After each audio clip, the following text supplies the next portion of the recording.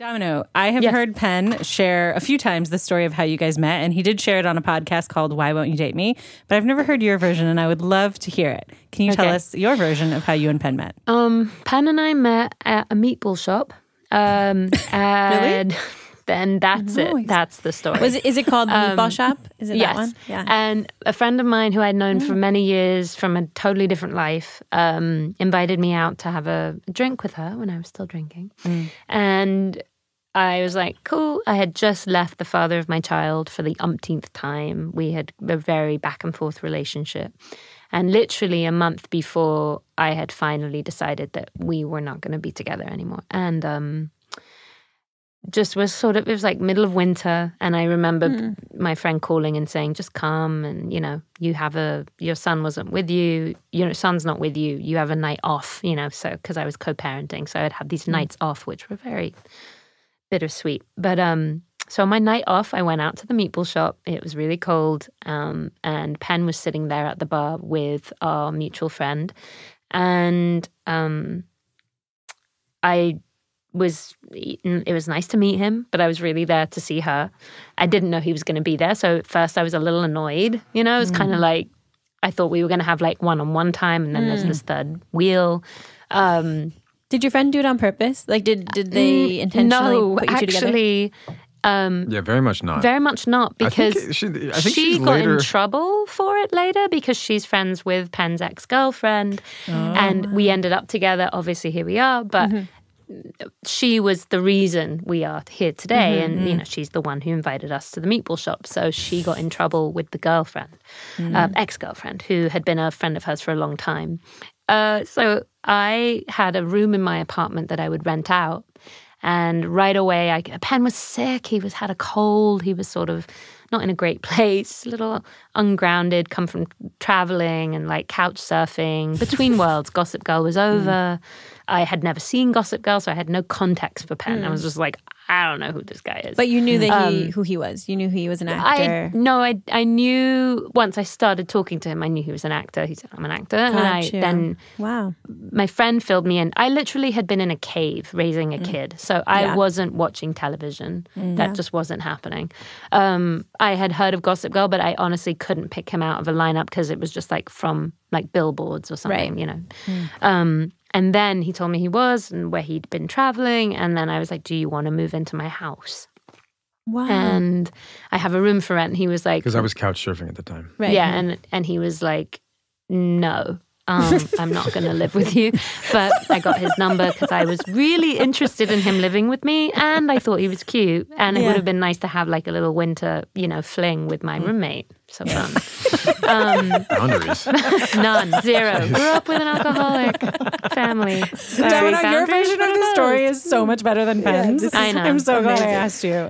So much better. It is. So much better. Why's it gotta have a value? It just is, Penn. I tell my experience of it, and mine is more romantic. Domino, keep going. I'm sorry, a little I interjected. hardened. Isn't mine more romantic? No, keep more going, things have Domino. happened to me. What? So anyway, he gives me, I take his number. He gives, I text him. So I think what happened was I was like, so do you want the room? Like, it wasn't like, let's hang out. So do you want it? No, do you want the room? Wait, sorry. And then, was he with this ex-girlfriend at the time? No, or you no, both? I didn't know. It had been a while. Yeah. I thought so, but I just wanted to someone. clarify because it did sound like that in the story. Yeah, it had been a minute. Yeah.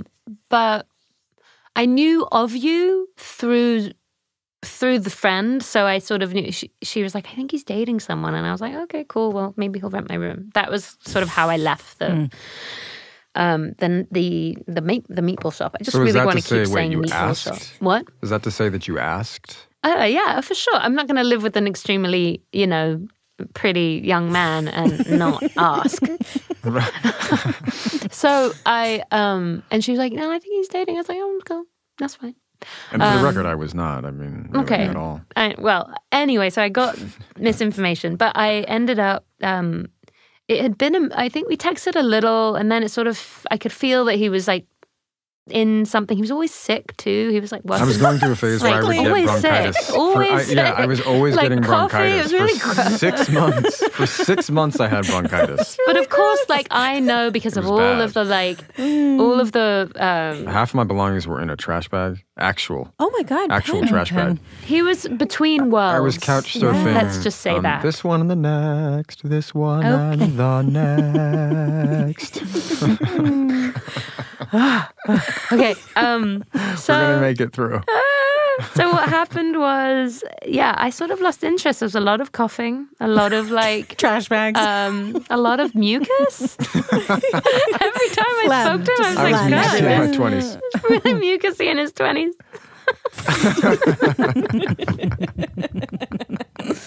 And I just You're painting such a flattering picture. Okay, so look, you were between worlds. You were always ill. I had enough information. Is your nostalgia emphasizing maybe just how mucusy I was? The two descriptors. Are you sure between that at the worlds, time? Are you sure that at the time you really were like, okay, if I was to name 6 things, like top 4, mucusy. Is that it one would of them? be like 2. Number 2. What was one? What would be 1? Between worlds. A little lost. A little. Where's Pretty? Okay, hear me. Pretty's like 4. 4. But listen. Okay, what's like 3? I knew Gossip Girl was this insane thing that happened to you, and then I heard about like you seeking. Like Fran was like, oh, he's always traveling. He's always leaving the country. He's back. He's going to have a glass of wine with me.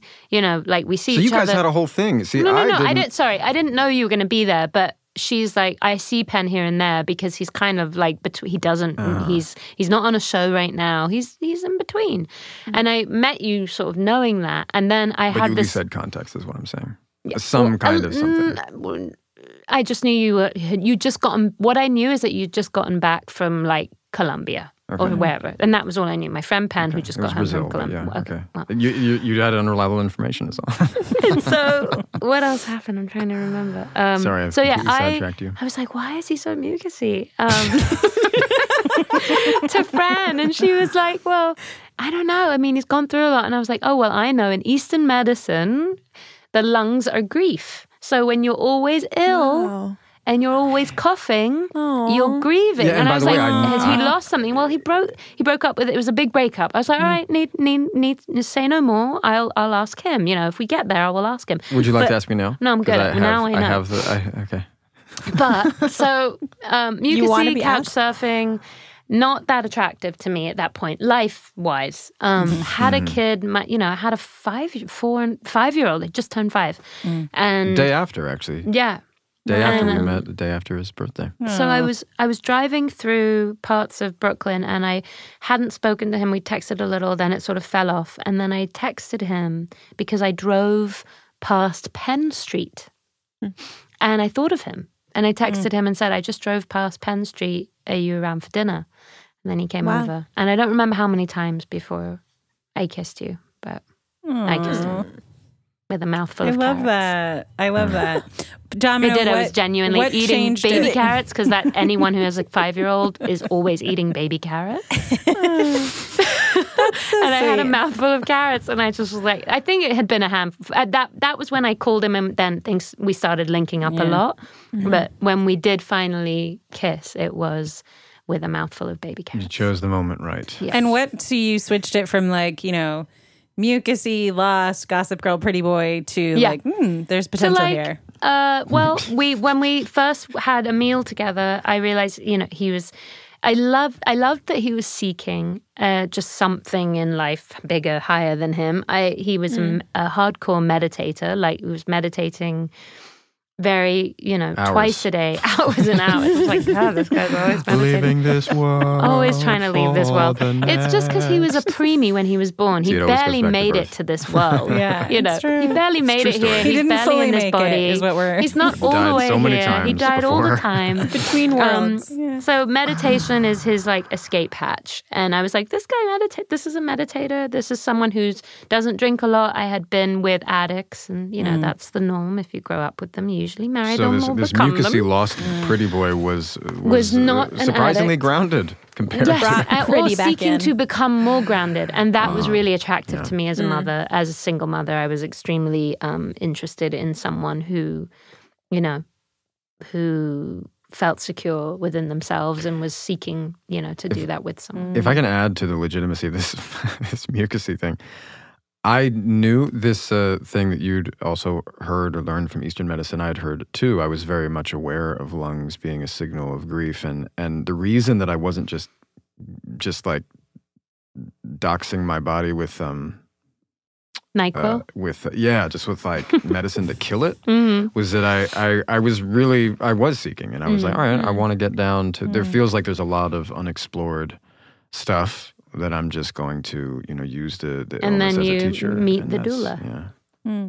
Penn, I feel like I met Penn at a point where we both needed grounding in very different ways, and so we sort of ushered each other into these spaces. And something else you've said that really stands out to me, Domino, is I think you said once that who you choose as your partner is a reflection of how you feel about yourself at any given time. And I think that's really powerful. Penn, what drew you to Domino? I mean, there was definitely what she left out, I think, was... Oh, you came to see me sing.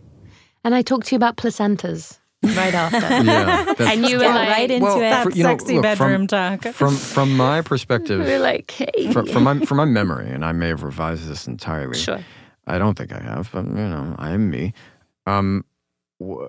Yeah, I remember you being very persistent because, to be honest, I was so aware of the stage I was in that I was like, I'm not in a place to be dating someone, let alone someone with a child. That requires some real showing up and honesty and responsibility. I know I'm capable of it. It's not right now. Half of my belongings are. I was pretty self-aware, and I even showed up to that meeting that night being like, I'm gonna dip pretty quickly here because, and once I actually found out that our friend had somebody else showing up who was Domino. Until I learned more about Domino, I was just like, oh, great. So she has another friend coming, I can go. Because I'm not in a place where I want to be... Yeah, be out. Out, and it was middle of winter. I mean, it was such a... Yeah, it was freezing. And I just remember from the first moment I heard Domino's name, to be honest, I was enchanted because it was just a name. Yeah, it was it's like a such a name. It's a name.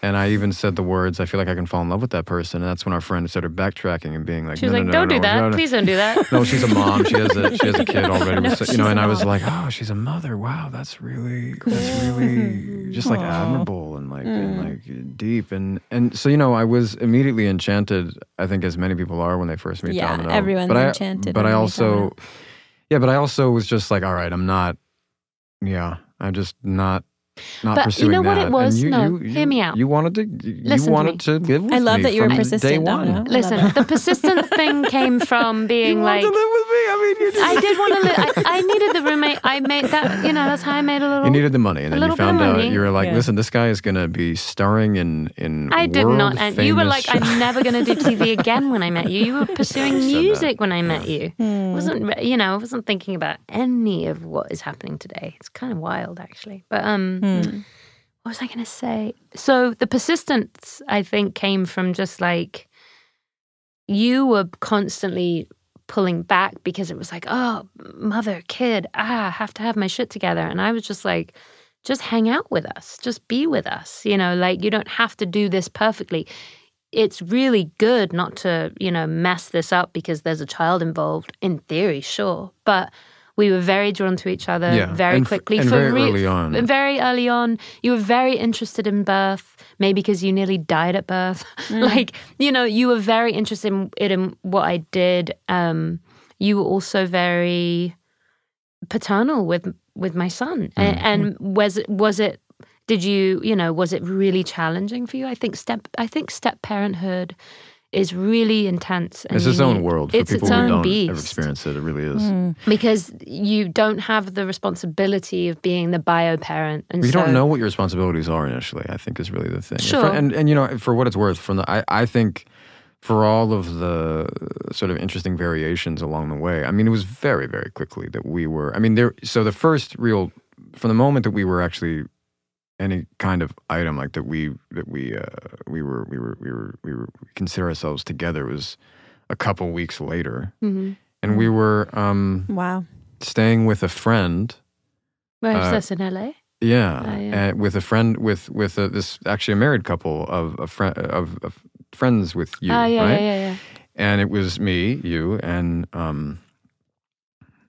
our oldest. That married couple we were staying with asked us, I think that night or the next morning, like, so how long have you guys been together? And we were like, oh, we met like 2 weeks ago or 3 weeks ago. And they were like, what? You seem like you've been together for years. And at that point, that was a positive thing. You know? And then, but it wasn't always, I mean, it had its, we were together and then we would break up a few times here and there just because it was a lot. It was a lot to be with someone who had a child. I think for me, it was a lot to be with someone who didn't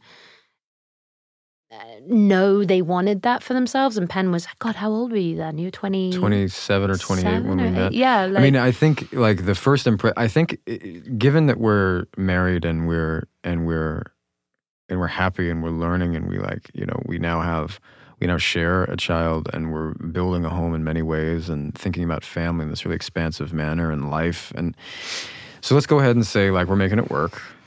You know, but it's intimidating to be around people who have kids. As I really have a lot of compassion for that, for those, for us at that age, because I was looking for someone to partner with, but I didn't necessarily need another parent for my son. His father is a very present father, and so I didn't have this kid that needed parenting. And I can appreciate now just how uncomfortable and confusing that must be to someone coming into that. So we had a lot of stops and starts. I wouldn't call them false starts, but we definitely... Well, that's what I'm trying to say is that actually for all of our... I think what happened along the way is that the misunderstandings we had in the beginning were largely cultural. I think. It was communicative and cultural because what I'm saying is the first impression was very quickly we wanted it all together. Yeah. We did. And until we felt confident enough to really step into that, there were, you know, it was a stop and start.